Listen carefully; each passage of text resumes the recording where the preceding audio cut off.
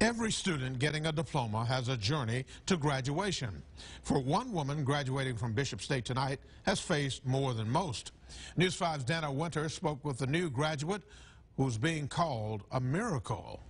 We've been following Kiara Freed's story since 2015. Tonight, when she crossed the stage at graduation, it was not the ending of a chapter, but the beginning of a new story.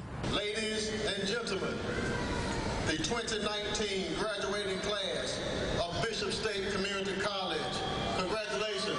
I already have butterflies. I'm excited and nervous at the same time. Graduation is a big day for Kiara Freed. In 2015, she was shot in the head at a house party in Panama City during spring break. It took her nearly 2 years to be able to walk again. Don't let your challenges and hardships deter you from accomplishing your goals. Now she wants to help people going through what she did. I've experienced how hard it is with having a disability, and I just want to extend all the resources that I can to help others.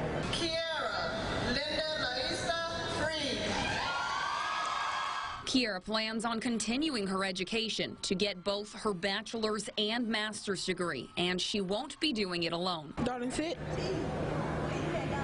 This is Darling. Darling, shake. Good girl. Darling watched her new best friend walk across the stage, and she'll be by her side as Kiara continues accomplishing her goals. She's always with me, so I don't have to ask other people to help me for anything because I have her. Kiara and Darling will attend the University of South Alabama this fall. You can find the full series we did on Kiara and her journey recovery on our website, WKRG.com. Reporting in Mobile tonight, Dana Winter, WKRG News 5.